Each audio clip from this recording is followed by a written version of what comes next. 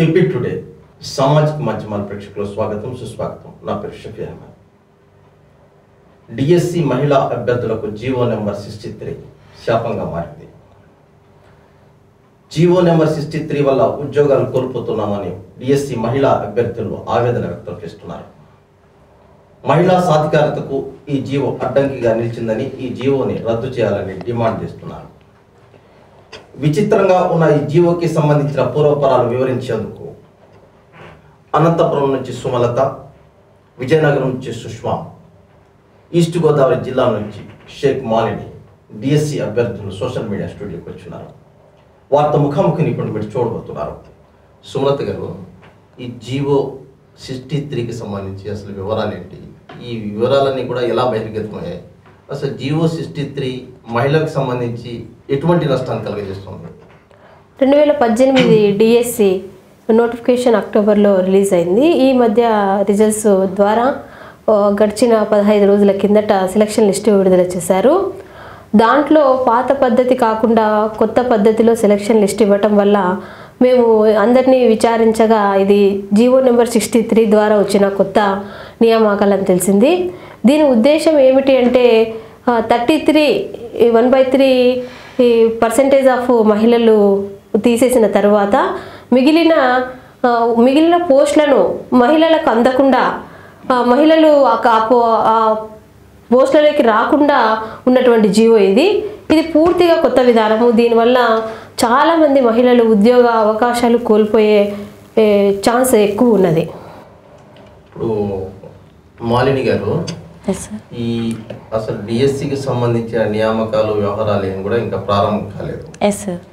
ఇలాంటి జీవో నష్టదాయకంగా ఉన్నదనే విషయం మీకు ఎలా తెలిసింది? అసలు మాకు ఈ జీవో వల్ల మేము లాస్ అయ్యాం పోస్టులు అనేది మాకు ఎప్పుడైతే సెలక్షన్ లిస్ట్ పెట్టారో ఆ సెలక్షన్ లిస్ట్ పెట్టిన తర్వాత మేమందరం హ్యాపీగా ఉన్నాం సార్. మేము ఆల్రెడీ మెరిట్ లిస్ట్ చూసుకున్న తర్వాత పాత పద్ధతిలో నియామకాలు చేపట్టే విధంగా ఆ నెక్స్ట్ ప్లేస్లో మనకు వస్తుంది అని చెప్పేసి ఆనందంతో ఉన్నాం సార్. సెలక్షన్ లిస్ట్ వచ్చిన తర్వాత మాకు అప్పుడు రివీల్ అయింది సార్. మా నేమ్స్ అందరూ లేకపోవడం వల్ల మేము వెళ్ళి డిఓ ఆఫీస్లో అది కనుక్కుంటే డిఓ వాళ్ళు అందరూ కూడా ఆ సార్ వాళ్ళందరూ మా దగ్గర ఏమి జరగలేదమ్మా, మిస్టేక్ పైనుంచి వచ్చినాయి మాకు ఈ లిస్ట్ అంతా ఆ లిస్ట్ ప్రకారం జీవో నెంబర్ 63 ప్రకారం ఈ లిస్ట్ ప్రిపేర్ అయిందని చెప్పేసి మాకు వాళ్ళు సమాధానం ఇచ్చారు సార్. అంటే ప్రత్యేకించి మీకు రావాల్సి మీరు ఎక్స్పెక్ట్ చేశారు ఎట్లయినా వస్తుందని సార్. సెలక్షన్ లిస్ట్ లో మీకు పేరు లేకపోవడం ఏంటంటే దానివల్ల కారణం అన్నది తెలిసింది. అప్పుడు తెలిసింది సార్ మాకు జీవో నెంబర్ 63 వల్ల మాకు సెలక్షన్ లిస్ట్ లో మిస్ అయింది అని అంశం తెలిసింది. సుష్మా గారు, వాస్తవానికి జీవో ఏదైతే 63 మీరు చెప్తున్నారో దీనికి సంబంధించిన పూర్వపరాలు ఏంటి? అసలు ఎందుకు ఈ జీవో తీవాల్సి వచ్చింది? అసలు ఈ జీవో అనేది రాజస్థాన్ ప్రభుత్వము ఒక రాజేష్ కుమార్ దర్లా అన్న ఎంబీబీఎస్ క్యాండిడేట్ గురించి ఇది జీవో తీసుకొచ్చారు. మేము కనుక్కున్న విధంగా ఏంటి అంటే ఎంబీబీఎస్ సీట్లో ఓపెన్లో ఉన్న ఒక అబ్బాయి జాయిన్ అయ్యి అక్కడి నుంచి మళ్ళీ లెఫ్ట్ అయిపోయాడు. అతను లెఫ్ట్ అయిపోయిన తర్వాత అయితే ఆయన ఓపెన్లో సెలెక్ట్ అయ్యారు. ఆయన క్యాస్ట్ కేటగిరీ అనేది బీసీబీ. అందువల్ల ఈ బీసీబీ కాబట్టి నెక్స్ట్ వచ్చే బీసీబీ అనేవాడు అనే క్యాండిడేట్ అనేవాడు. వెళ్ళిపోయిన క్యాండిడేటు బీసీబీ క్యాండిడేటు. సో నాకు బీసీబీ కాబట్టి ఆ పోస్ట్ నాకు ఇవ్వాలి అని చెప్పి బీసీబీ క్యాండిడేటు దీనిపైన కేసు వేశారు. సుప్రీంకోర్టుకు వెళ్ళారనే విషయం మాకు చెప్పారు. లాయర్స్ ద్వారా వేరే వాళ్ళ ద్వారా కాంటాక్ట్ చేస్తే అయితే ఈ జీవో అనేది ఆ ఒక్క రాజస్థాన్కి మాత్రమే పరిమితం అని కానీ మనకి రాష్ట్రం మొత్తం చెప్పాలి అని ఒక సుప్రీంకోర్టు ఆర్డర్ ఇచ్చే లెటర్ కానీ మనకి ఎట్టి పరిస్థితుల్లో ఎక్కడా కూడా లేదు. అలానే జీవోని పాటించాలి, అన్ని రాష్ట్రాలు పాటించాలి అనేది కూడా జీవోలో ఎక్కడ కూడా మెన్షన్ చేయలేదు. సో దీనివల్ల ఏంటంటే ఈ జీవో ఎవరు తీసుకొచ్చారు, ఎందుకు తీసుకొచ్చారో తెలియదు. మన ప్రభుత్వం ఎందుకు అమలు చేసిందో కూడా తెలియడం లేదు. సుమలత గారు, సుష్మా గారు చెప్పారు ఏదైతే రాజస్థాన్ పబ్లిక్ సర్వీస్ కమిషన్కి సవాల్ చేసే విధంగా అక్కడ విద్యార్థి రాజేష్ కుమార్ దర్లా అనే విద్యార్థి సుప్రీంకోర్టులో వేయటం వల్ల ఆ ధర్మిలా వచ్చిన ఏదైతే వర్డిక్ట్స్ ఉంటాయో సుప్రీంకోర్టు ఆర్డర్స్ని ఉపయోగించుకొని జీవో 63 తీసుకొచ్చారని చెప్తున్నారు. ఈ జీవో 63 ప్రత్యేకించి మన రాష్ట్ర ప్రభుత్వం తెచ్చిందా? లేకపోతే దేశం మొత్తంలో ఉన్న వివిధ రాష్ట్రాల సర్వీస్ కమిషన్ కూడా దీన్ని అమలు చేస్తున్నాయా? ఇది 2018 ఏప్రిల్ 4వ తేదీ నుంచి మన రాష్ట్రంలో అమలు చేయొచ్చు అన్న ఒక సందేశం ఉన్నది దాంట్లో 63లో. అయితే మన పొరుగు రాష్ట్రమైన తెలుగు రాష్ట్రమైన తెలంగాణలో దీన్ని అమలు చేయలేదు. మేము కనుక్కున్న సమాచారం ప్రకారం ఏ రాష్ట్రాల్లో దీన్ని ఇంతవరకు అమలు చేయలేదు. మరి అయితే ఒక జీవో కానీ ఒక చట్టం కానీ ఎవరికైనా బలహీన వర్గాలకు కానీ ముఖ్యంగా మహిళలకు కానీ ఉపయోగపడే విధంగా ఉండాలని ఎవరైనా కోరుకుంటారు, వారు ముందుకు రావాలి. అప్పుడే సమాజం డెవలప్ అవుతుంది, ముఖ్యంగా మహిళలు డెవలప్ కావాలి. ఇది ఏ రకంగా ఉపయోగకరం లేని జీవోను ఇంత అర్జెంటుగా తీసుకురావాల్సిన అవసరం ఎవరికి ఉన్నదో, ఎందుకు చేశారో ఆ విషయం మేము తెలుసుకోలేకపోతున్నాము. ఇప్పుడు మీరు చెప్పిన దాని ప్రకారం అయితే గత ప్రభుత్వ హయాంలో ఇది జరిగింది. ఏప్రిల్ 2018 ఏప్రిల్ 4 నుంచి వాళ్ళు పెట్టుకోవచ్చు, మేబీ అంతే అన్నది ఉంది. ఇప్పుడు ఏదైతే డిఎస్సి ప్రక్రియ ఉందో ఇప్పుడు జరిగింది కాదు కదా, గత ప్రభుత్వ హయాంలో జరిగింది కదా.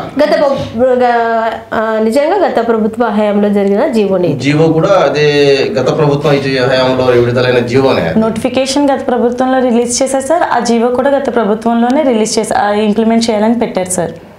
అంటే ఇప్పుడు నియామకాలు ఈ ప్రభుత్వం చేపట్టబోతుందా? నియామకాలు ఈ ప్రభుత్వం చేపట్టింది సార్. ఏమైనా డిఎస్సి ఏమైనా దానికి సంబంధించిన డేట్ ఏమైనా ఇంటర్వ్యూ డేట్స్ ఇలాంటివి ఏమైనా డిక్లేర్ చేశారా?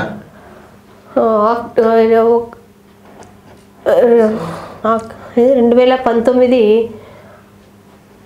జూలై నుంచి దశల వారీగా అన్ని కేటగిరీల డిఎస్సి నియామకాలు చేయబడుతుంది, షెడ్యూల్ రిలీజ్ చేశారు సార్. ప్రస్తుతానికి వెరిఫికేషన్ దశలో ఉన్నది. సుమలత గారు, మీరు ఏదైతే 63 జీవో వల్ల ప్రత్యేకించి మీరు చెప్తున్నట్టు మహిళలు నష్టపోతున్నారన్న అంశం చెప్తున్నారు కదా, ఈ మహిళలు నష్టపోతున్నారన్న అంశాన్ని ప్రభుత్వం దృష్టికి ఏ విధంగా తీసుకెళ్తున్నారు? మేము మా యొక్క సెలక్షన్ లిస్టును, ఇంతకుముందున్న మెరిట్ లిస్టును, ఇంతకుముందున్న పాత పద్ధతిని తీసుకొని సంబంధిత జిల్లాధికారులను మొదటిగా కలిసాము, కలెక్టర్ గారిని కలిసాము, తర్వాత మన రాష్ట్రం వైజ్గా విద్యాశాఖ మంత్రి గారిని కలిసాము, గౌరవ డిప్యూటీ సీఎం గారిని కలిసాము. ఆమె మేడం గారు ఇది ఈ విధంగా మహిళలు అంటే ఇది కొత్త పద్ధతి అని ఆమె ఎగ్జామిన్ చేసింది. ఎగ్జామిన్గా చేపించి కమిటీ ద్వారా కానీ మేధావుల ద్వారా కానీ మహిళా సంఘాల ద్వారా కానీ దీన్ని ఎగ్జామిన్ చేపిస్తామన్నారు. ఇంకా అయితే ఇంతవరకు ఎటువంటి సమాచారం అయితే లేదు. ఇప్పుడు సుష్మా గారు, దీనికి సంబంధించి ఏమైనా ఆందోళన కార్యక్రమాలు చేపట్టారు మీరు? ఆందోళన కార్యక్రమాలు అంటే ఇంతవరకు ఏం లేదు సార్. ఈ రోజే ధర్నా ప్రారంభించాము. ఈ రోజు కొంతకాలం గడువిచ్చి అధికారుల్లో ఏమైనా మార్పులు వస్తే మా పోస్టులు మాకు ఇస్తే పర్వాలేదు, లేదు అంటే రేపు ఈ హాలిడేస్ ఉన్న తర్వాత కొద్ది రోజులు హాలిడేస్ ఉన్నాయి, దీని తర్వాత నిరాహార దీక్ష చేపట్టాలనుకుంటున్నాం సార్. రాష్ట్రం మొత్తం మీద ఈ విధంగా నష్టపోయే మహిళా అభ్యర్థులు ఎంతమంది ఉన్నారు? దాదాపు ఇప్పటి వరకు ఒక స్కూల్ అసిస్టెంట్లు లిస్ట్ పెట్టాడు కాబట్టి ఇంతవరకు 200 మెంబర్స్ వరకు రాష్ట్రం మొత్తం ఉంటాం సార్. అంటే ఇప్పటి వరకు ఈ జీవో వల్ల దాదాపు 200 మంది తేలారన్నమాట మహిళా అభ్యర్థులు నష్టపోతున్నారు.